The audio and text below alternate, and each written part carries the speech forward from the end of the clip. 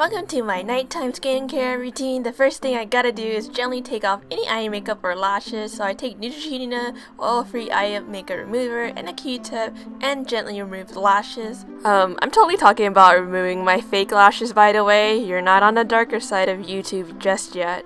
I think it's pretty important to have a specific product for your eyes because they're pretty gentle and you don't want to damage your natural lashes either by pulling off your eyelashes. And to remove the makeup on my entire face, I use Neutrogena Makeup Remover Cleansing Towelette. I forgot to do this earlier, but remember to pin your hair up while doing all this. I have so much hair, tying it up gives me a headache, so I just use a headband. I like how much Neutrogena products do not only do a good job cleaning my face, but they leave my face feeling a little more moisturized after using them.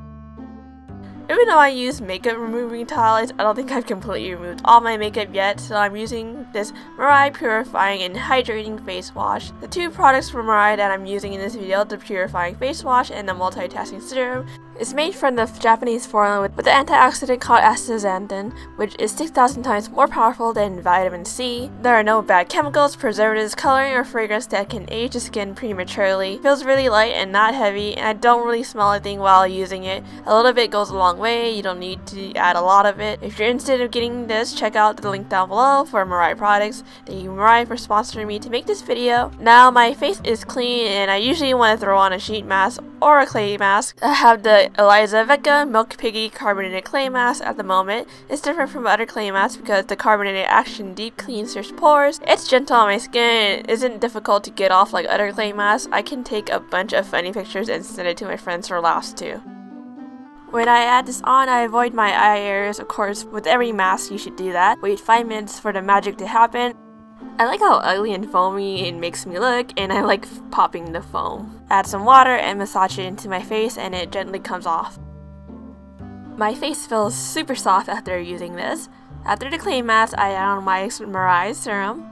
It simplifies my beauty routine. It acts as a toner, moisturizer, age-defying serum in one. It also acts as a primer before applying my makeup. Fun fact, modern geishas use this before they apply their own makeup. If you're also interested in trying out the serum, I highly recommend it, and the link to it is down in the description box.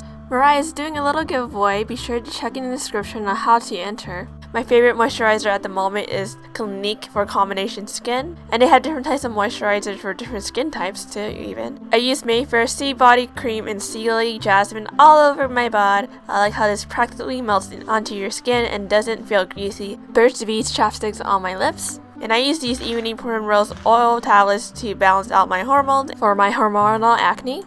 Thank you for watching my video. Please like, comment, and sub. Check out Mirai in the description down below. Bye!